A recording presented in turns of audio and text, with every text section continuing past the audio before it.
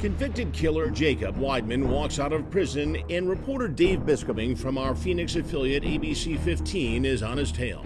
Do you feel that you're a danger to the public at all? Absolutely not. But the father of the 16-year-old boy he brutally murdered says he's scared, and the public should be too. I am convinced that this guy, he will go and do it again. And you're not going to believe who's fighting to get him set free. His prison psychologist, who's also now his wife. Everything that a woman would want in a man.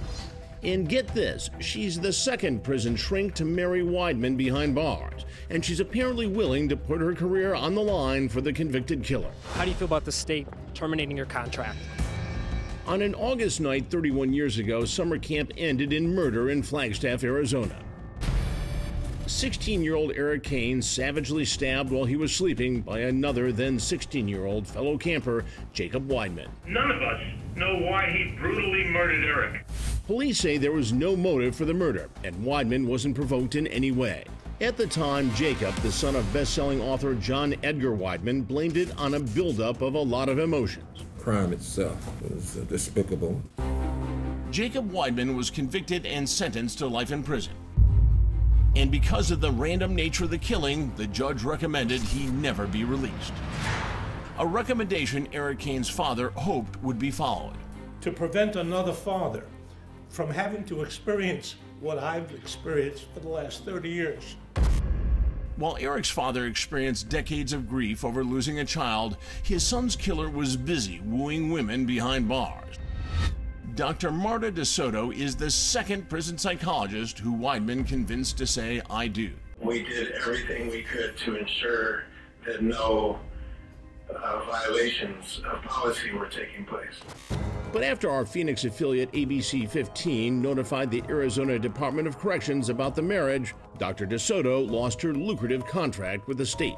What do you think about what they said about your marriage to him? That it was inappropriate, they have significant problems with it? I have no comment. The former prison therapist pleaded with the clemency board to release Wideman so he could live with her, but DeSoto's ex-husband is begging to keep the convicted killer away from his kids. Please keep my children safe. Despite the strong objections, in late November, Jacob Wideman was released from prison and sent to live in a Phoenix halfway house just a few miles from his wife. 3 months later, the convicted killer's parole officer let him move into his own apartment under house arrest. This is the Arizona Board of Executive Clemency, and I will invite Mr. Wideman to come forward. And now the convicted killer wants full parole. I don't think anyone can look at the record that I've established over the last 6 months and find reasons against that. I cannot agree. Earlier this month, Arizona's Clemency Board unanimously rejected Wideman's request for full release. We need more time to monitor Mr. Wideman's transition. Since he was let out in November, the board has changed members. Many say the decision to release Wideman was too lenient. By phone, Eric Kane's father voiced his outrage. I was devastated. I never expected them to do what they did. But the original decision can't be undone, so unless Jacob Wideman violates his parole, he will not be going back to prison. And for now, the murderer remains under house arrest. Any reaction at all to their denial? No. Joining me now from Phoenix is reporter Dave Biscobing from our affiliate ABC 15. Dave, 5 times Wideman had been denied parole. Why do you think the 6th time he was allowed out?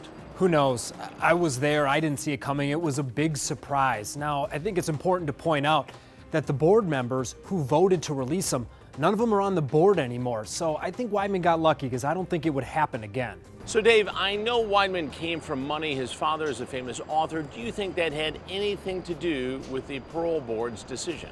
Yes and no. I mean, I don't think the money had, or his father's position had anything to do with him actually getting released, but he had a pretty high-powered, high-priced legal team, so the money certainly had an impact in the fact that he had a big team helping him fight for release all of these years. At the time of his arrest, didn't Wideman also confess to another murder? Yeah, he confessed to murdering a college student in Wyoming. Now, he recanted that, but then later admitted that he confessed to that crime because he wanted to get the death penalty.